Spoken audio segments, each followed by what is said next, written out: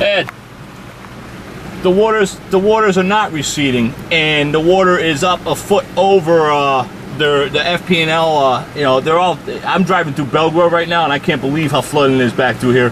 The water is all over the place, over the transformers, and I can't believe FP&L isn't all over this stuff either. You know what I mean? Aren't they worried about the transformers blowing? I mean, well, here's the deal. Here's the deal. We got some pumps coming, but we got some pumps coming here, but they're not adequate enough. It's just going to put a band-aid on the situation. The whole place is still a mess, you know.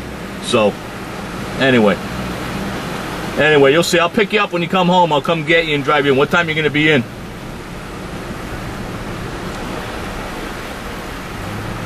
All right.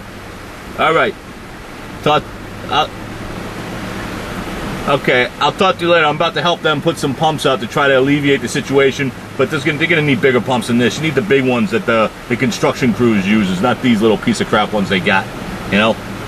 All right, I don't know, they got them from some tool rental place, but they're only gonna push out like barely anything, you know what I mean? All right, I'll talk to you later, all right?